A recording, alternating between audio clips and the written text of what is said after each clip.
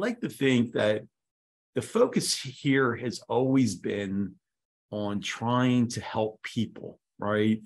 Through the use of written instructions that were human factored to help them help them be more successful than what they could be by on themselves, right? So that's always been the focus. The focus hasn't been on us or us as a business of what we could accomplish, but how could we help people? And I know today that may sound like a very tongue-in-cheek thing to say, right? But it really isn't. It's really sincere. You know, our focus has always been about how can we give people tools that help write instructions to help people be safer and make sure that they go home at the end of the day. In 2021, if you look at OSHA's website, someone was dying from a workplace accident like every 101 minutes. It's crazy to think that that happens in the world that we live in today. And so, so from that aspect, we looked at it and said, hey, you know, we got to be able to focus on this. And so that's what we do. So I think one of the most notable things is we've taught, I think, close to 21,000 people since May of 2008. So I think that is a pretty big accomplishment because we've been able to reach a lot of people.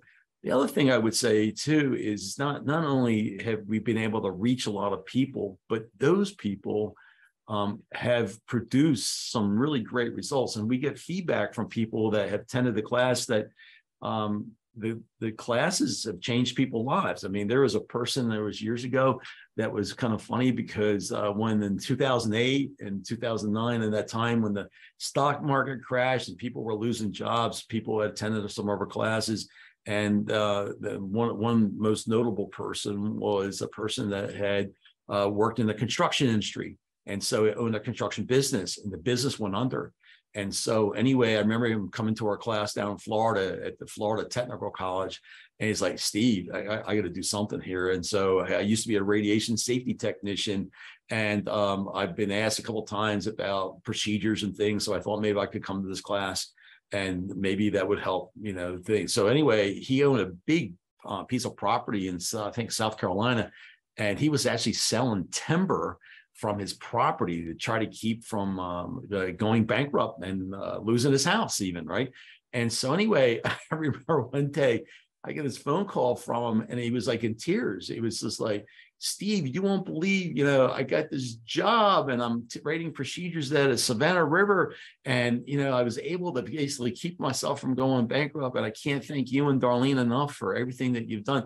And so it's kind of like, that's just one little isolated story, but we have a lot of those kind of stories over the years where people have come back to us and said that this has really changed the way they did things. And then plants have talked to us about how, you know, they've really changed their performance of what they did and how those things, you know, and I think the biggest thank you can give back, Ken, and again, I don't mean to say this is kind of a conceited in a way, but we get, I think if you look at Chevron in particular, I've been to every refinery that they have, and I've been there, if not twice, and I just went to El Segundo out in California last week.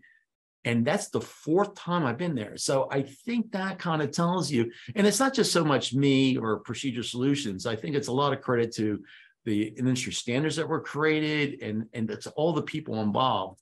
And so I think that's what I would probably say.